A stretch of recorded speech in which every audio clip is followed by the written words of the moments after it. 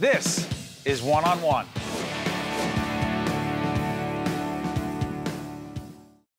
Steve Adubato here with our good friend Joe Roth, who is the president and CEO of New Jersey Sharing Network. We are here, Joe, for a special event. This is the dedication. You can see outside. We'll be taking video of this. This is the Landscape of Life Meditation Garden. Long time coming. Describe what it is and why it matters so much. Well, this is an effort of the staff of the Sharing Network through their employee giving fund to our New Jersey Sharing Network Foundation. And over time, they worked together as a committee to find a way to use this money for the purpose of honoring and recognizing donor families, recipients, and staff.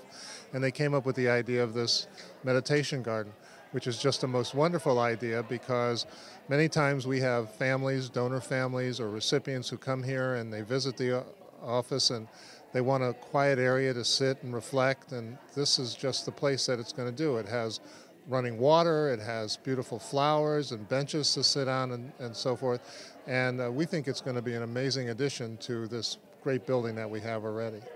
Let's talk about this a little bit. The place is filling up. There are so many people that are coming to be a part of this dedication. This Sharing Network is, how many years, Joe? 29. It'll be 30 next year. And we've been working with the Sharing Network in terms of public outreach, public awareness about organ and tissue donation. This day means what for this organization? Well, it's another, part of our growth of this organization and our recognition of those that have made us successful, the donor families who've given who have the donors who've given the ultimate gift of life.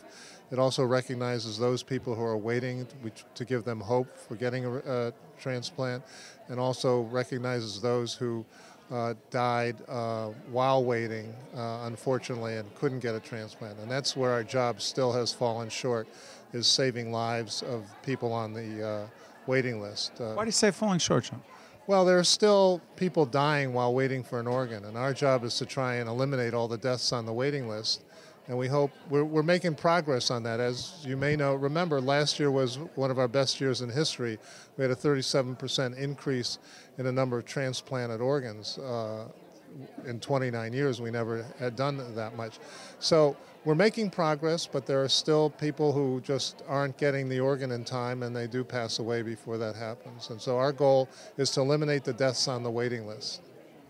Talk about some of the folks who will be out here today. We're looking at some of the people who are part of building this extraordinary meditation garden.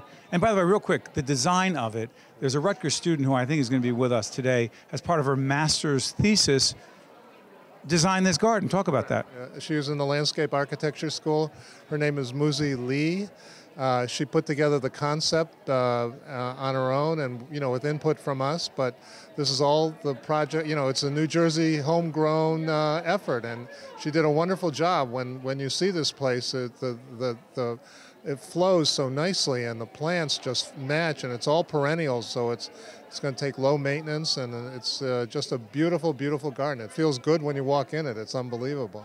And some of the folks who will be here, this is dedicated, this is for all those who have given so much. They have given the gift of life, as been said. There's a lot of cliches out there today, folks. That is not a cliche by any means. We're going to be talking to people today, surviving family members of children as young as 2, 14, 16, older, people who gave the gift of life by being organ and tissue donors.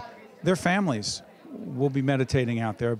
It's to honor them, but also to those who received the gift of life. What is it for them, Joe? Well, for them, it's also a way of recognizing that somebody, unfortunately, had to give up the ultimate gift of passing away to make an organ available for them to survive, but it's their way of showing appreciation for that gift.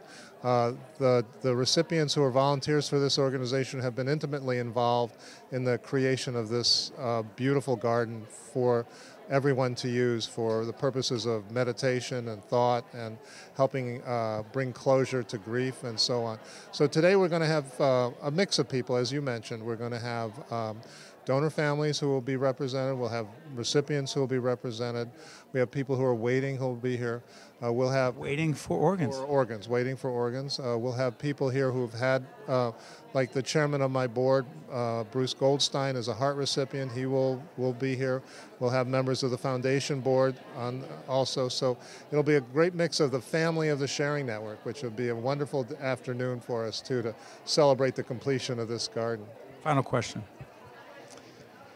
We're taping this in the heat of summer going into August 2016. Pretty hot outside, and I won't make this political at all. I'll just say that in our country today there's a lot of strife, a lot of division, a lot of people who think it's very difficult, if not impossible, for people to come together. So I would be remiss if I didn't ask you or say to you, Joe, that every time we're together there's this incredible feeling of unity, and people are fighting for, working for one thing: giving the gift of life. Am I making too much of that? No, you're not at all.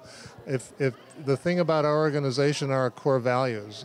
We have dedicated, eager, compassionate, resourceful, and team-focused people, and they all work together to make the mission happen, saving and enhancing lives. And our staff are the most wonderful staff I could put up against any organization in the country. So in this organization, unity is one of the key aspects of our mission and our culture here. So nobody asked what party you're voting for or against, right? Yeah, I'm an eclectic pragmatist, is what I. Yeah.